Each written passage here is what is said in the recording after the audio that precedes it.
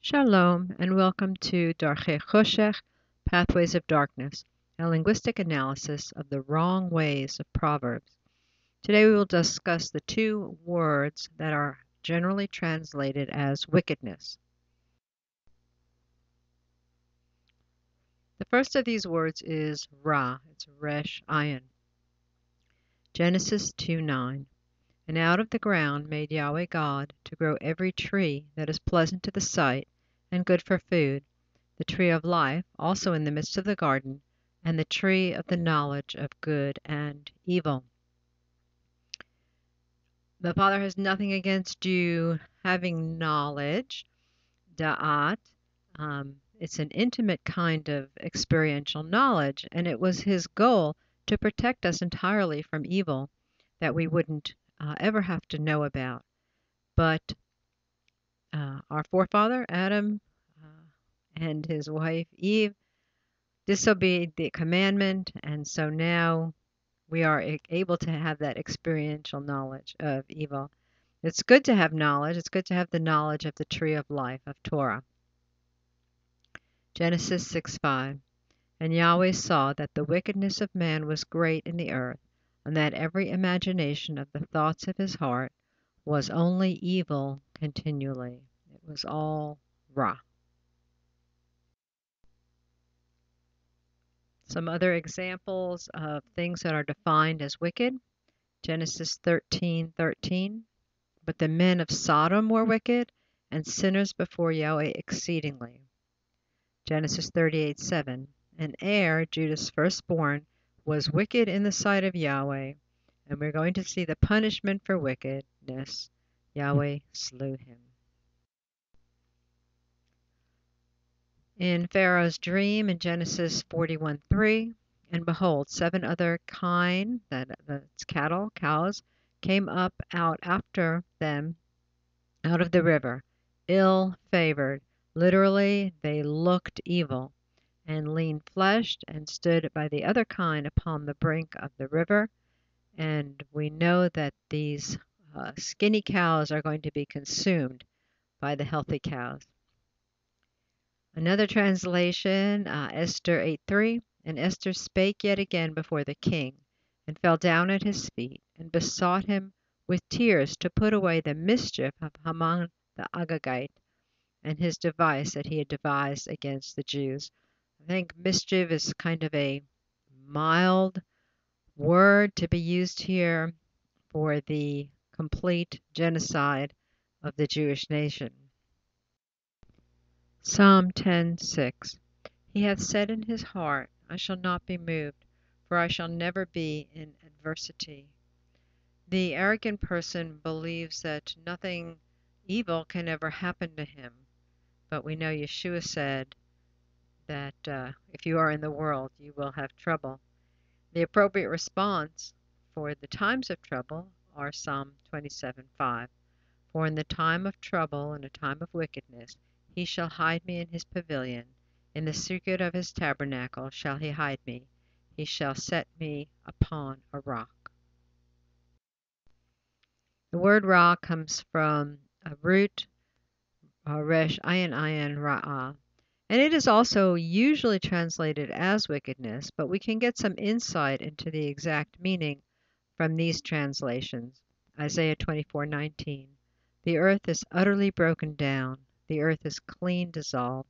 The earth is moved exceedingly. So the concept behind Ra or Ra'ah is something that is completely broken and can never be put back together again. Job 34:24.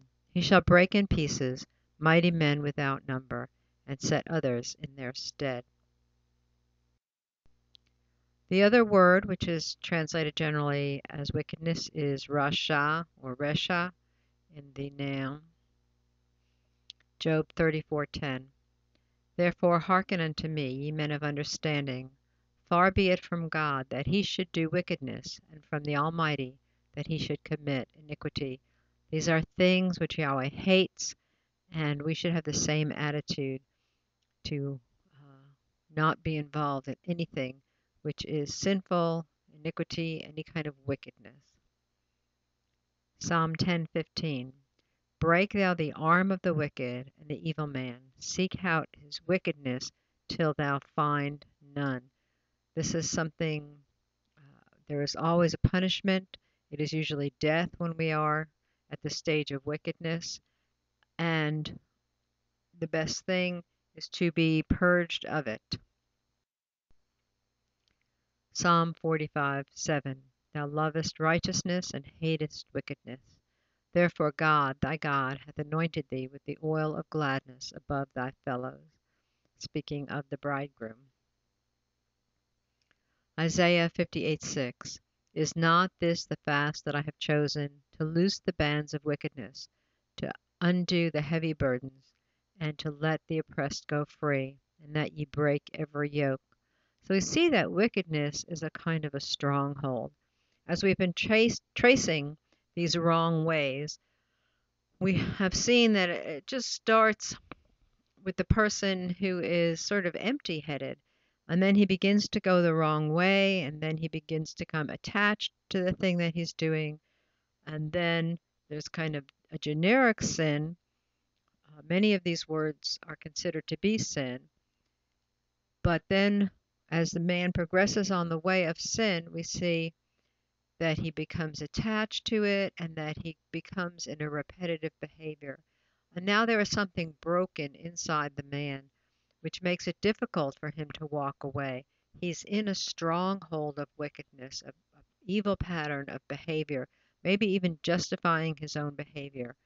And we will see what the punishment is. Ezekiel 3:19. Yet if thou warn the wicked, and he turn not away from his wickedness, nor from his wicked way, he shall die in his iniquity, but thou hast delivered thy soul. The punishment for wickedness, for consistent uh, action, which is flies in the face of God, ignoring his commandments, even a high-handed sin, the punishment is death. Ezekiel 7:11. Bonds has risen up into a rod of wickedness, none of them shall remain, nor of their multitude, nor any of theirs, neither shall there be wailing for them. No one will lament the loss of the wicked from this earth. Ezekiel 31:11. I have therefore delivered him into the hand of the mighty one of the heathen. He shall surely deal with them. I have driven him out for his wickedness. The punishment for the people of Israel was to be driven out of the land. And this is equivalent in the Hebrew mindset of being cut off, because outside of the land there are many commandments that you cannot do. So this is equivalent really to death for them. Hosea 10:13. Ye have plowed wickedness, ye have reaped iniquity. Ye have eaten the fruit of lies, because thou didst trust in thy way, in the multitude of thy mighty men. The process always begins with some kind of seed. If your seed is to be against God, to do things which are not in God's path, which are off his path, away, twisted, and broken in the sense that they do not line up with the Word of God, then you are going to reap a harvest of the same. What is the remedy for wickedness? We have to understand that wickedness is in the internal state of the man. Mark 7:21. For from within, out of the heart of men, proceed evil thoughts, adulteries, fornications, thefts, covetousness, wickedness, deceit, lasciviousness, an evil eye, blasphemy, pride, foolishness. All these evil things come from within and defile the man. It is a stronghold in the heart of the human being, and the only possible salvation for it is to turn around. Romans 1:28 and following. And even as they did not like to retain God in their knowledge, God gave them over to a reprobate mind, to do those things which are not convenient or edifying. being filled with all unrighteousness, fornication, wickedness, covetousness, maliciousness, full of envy, murder, debate, deceit, malignity, whisperers, backbiters, haters of God, deceitful, proud, boasters, inventors of evil things, disobedient to parents, without understanding, covenant breakers, without natural affection, implacable, unmerciful, who knowing the judgment of God, that they which commit such things are worthy of death, not only do the same, but have pleasure in them that do them. These people have no remorse for doing things which are against the ways of God. Not only do they have no remorse, but they enjoy their sin. They stick their finger right in the eye of God and say, we don't care. We're going to do what feels good to us. This is the nature of wickedness. These people are covenant breakers. They are not willing to be in covenant with God Almighty of the universe.